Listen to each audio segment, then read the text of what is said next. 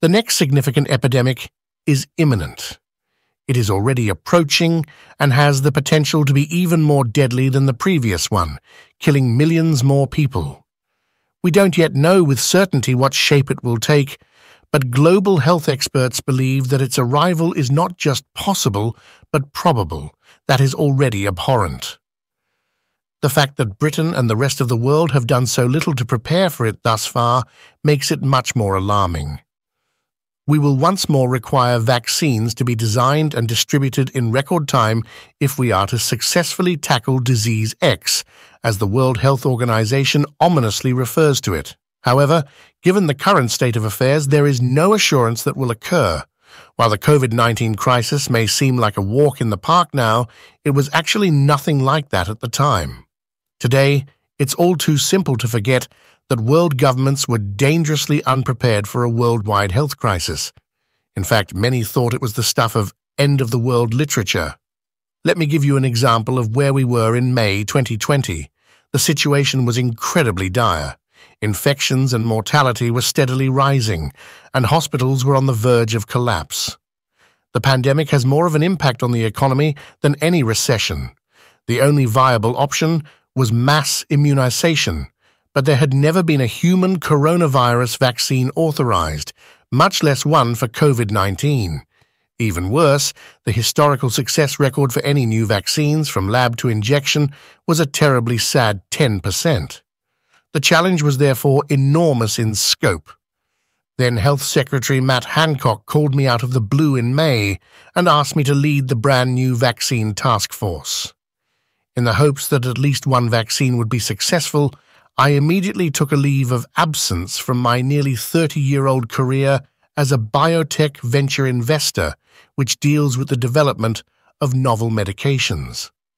The task force worked around the clock to prioritize the best candidates early on, to ensure they were safe and effective, to make binding agreements in the face of international competition, and to ensure the vaccines could be produced at scale.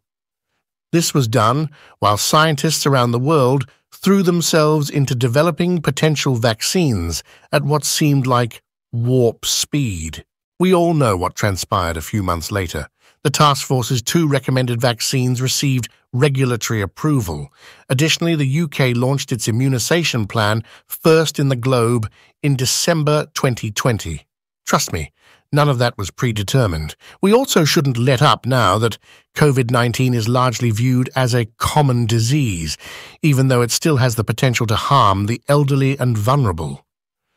It still has the potential to mutate into new versions that are more contagious and even better at avoiding our immune systems, according to scientists. This implies that we may soon have to deal with new viral mutations that are resistant to every antiviral medication and vaccination we've been able to create thus far. But compared to other viral risks, even COVID-19 mutations are insignificant. Let me put it this way. The flu pandemic that swept the world in 1918-19 killed at least 50 million people, more than twice as many as died in World War I. Today, one of the numerous viruses that already exist may cause a similar number of deaths. A virus's main goal is to replicate as frequently and in as many hosts as it can. As a result, they keep evolving and attaching themselves to new animals. In actuality, many of the most lethal viruses, including smallpox, measles, Ebola, and HIV, started in animals before becoming extremely contagious among people. More viruses are actively multiplying and evolving today than all other types of life put together. Of course, not all of them are dangerous to people, but a lot of them are. There are now 25 virus families known to science, each of which contains hundreds or thousands of distinct viruses that have the potential to evolve into pandemics. Even worse, they predict that there may be more than 1 million undiscovered viruses that may potentially move from one species to another, undergo significant mutations, and kill millions of people. Why was our shock at the COVID-19 attack in 2020 so great? It wasn't like we were suddenly under attack, like by a huge asteroid or extraterrestrial beings. The warning bullets had already been fired, in fact, because pandemics have been spreading more quickly over the previous few decades. We were aware that COVID, or something like, was most certainly coming sooner rather than later. A pandemic spreads throughout numerous nations and sometimes entire continents, in contrast to an epidemic, which is restricted inside a single nation or area. Actually, COVID-19 was the 7th pandemic epidemic since the year 2000. SARS in 2002-2004, H5N1 bird flu in 2004, H1N1 swine flu in 2009, MERS in 2012, Ebola in 2014-16, and Zika in 2015-16 have all come before it. Usually one or more of these factors, poor infectivity, MERS, a relatively low fatality rate, swine flu, or a quick, coordinated multinational response, SARS, kept these outbreaks from wreaking devastation over the world. In other words, a combination of good fortune and careful planning. Despite the fact that COVID-19 resulted in at least 20 million fatalities worldwide, we sort of got lucky with it. The important thing to remember is that the majority of those who contracted the virus recovered. On the other hand, Ebola has a fatality rate of about 67%. At 60%, bird flu is not far behind. Even MERS reached 34%, therefore it is quite unlikely that the next pandemic will be quickly suppressed. Imagine that disease X is as contagious as the measles and has an Ebola-like mortality rate.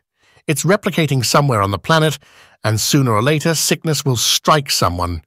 So why are pandemics becoming more prevalent?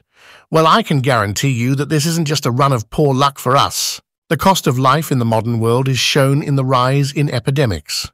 First, globalization has made it more connected. Second, a growing number of individuals are congregating in cities where they frequently interact closely with one another. And finally, we annually destroy millions of acres of natural habitat. This factor is particularly significant because approximately 3/4 of new infectious illnesses begin in animals before spreading from one species to another and, in some cases, infecting humans. We are fostering these species jumps through deforestation, the use of modern farming practices, and the degradation of wetlands. Why? Because of the drastic loss of habitat, animals are being forced ever closer to other species, including ourselves. It represents a virus-ideal world. What should be done then? Importantly, we must start preparing for the next epidemic right away, which means putting money on the table. Software viruses, which the majority of us take extremely seriously, have a lot in common with pandemic viruses. As a result, we spend money on the necessary software and routinely update it on our computers, laptops, phones, and tablets. We don't merely wait around in the hope that we won't ever fall prey to a computer virus attack. On the other hand, the majority of us spend a lot to make sure we won't. Global cybersecurity market size was just under $170 billion in 2020. If present growth rates continue, it will reach approximately $370 billion by 2028. That is a staggering sum of money.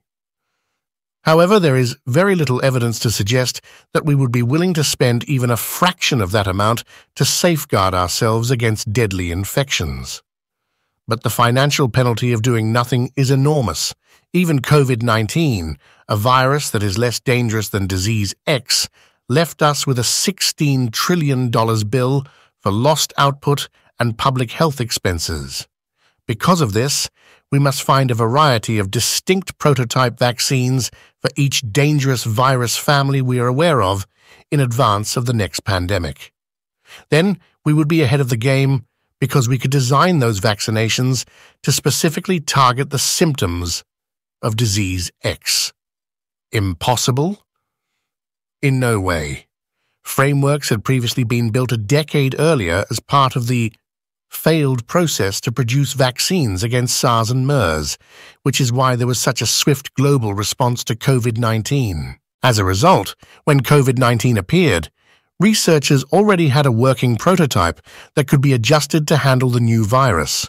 It was almost miraculous that effective vaccines could be developed in less than a year. However, even that pace wouldn't be enough if the upcoming pandemic turned out to be significantly deadlier than the previous one. A key component of our strategy when I was the Vaccine Task Force's leader was to create a portfolio of various vaccines. In 2020, we had no idea which type of vaccination, if any, would be effective against COVID-19 and its variations, so we decided to use a variety of strategies. We will once more require a portfolio strategy to combat disease X. First of all, because different vaccinations elicit various immunological reactions, leading to various degrees of protection. Second, different nations and areas have vastly different industrial capacities. While some vaccination designs might be better suited for mass production, others might be simpler to make in developing nations. With COVID-19, we observed that using Pfizer-BioNTech and Moderna in richer countries and Oxford-AstraZeneca in less developed ones made sense. Third, we must address the inadequacies of the present vaccines, which are not all reliable, portable, or affordable. In order to create future vaccines that are more effective and efficient, researchers must be encouraged to test out new technologies and methods. Of course, vaccinations aren't the entire solution. We urgently need to make investments in cutting-edge systems for global viral threat surveillance. If possible, disease X should be eradicated before it begins to spread globally and mutate, which, if unchecked, it will undoubtedly do. We must reconsider our options for what to do in the aftermath of disease X's arrival in Britain and before a reliable vaccination can be implemented. Since we had no prior experience with lockdowns in 2020, it was brutally clear that the policy had been created on the spot. Next time, refrain from using this justification. We need to have prepared our response far more thoroughly and scientifically before it ever reaches Britain. Did it make sense to close schools, long durations of lockdown, a travel ban, recommend that people wear masks?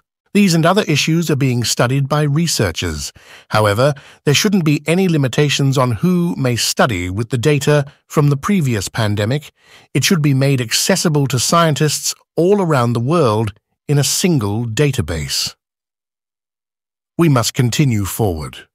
One of the many tragedies of the 2020 COVID-19 story was that nations frequently fell back into their own silos and refused to support any significant global initiative.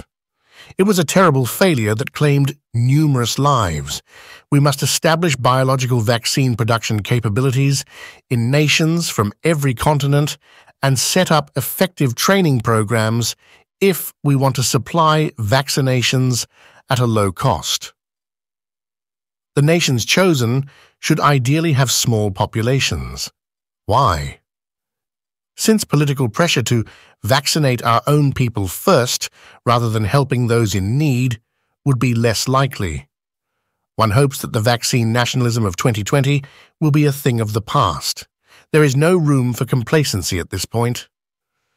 Governments are aware that the upcoming pandemic could be significantly worse because we have already endured a comparatively non-lethal pandemic. Having a single global body in charge of our response to disease X is the obvious next step. The Coalition for Epidemic Preparedness Innovations, CEPI, which collaborates closely with the World Health Organization, is the natural candidate to take on the challenge. The truly global CPI was established in Davos in 2017 to create vaccinations against upcoming pandemics. It is now working on a 5-year strategy to cut the time it takes to develop a vaccine to 100 days and to build a vaccine library. A worldwide budget for this organization will also need to be funded, with contributions based on national wealth. Finally, they ought to all consent to ratify a global pandemic treaty.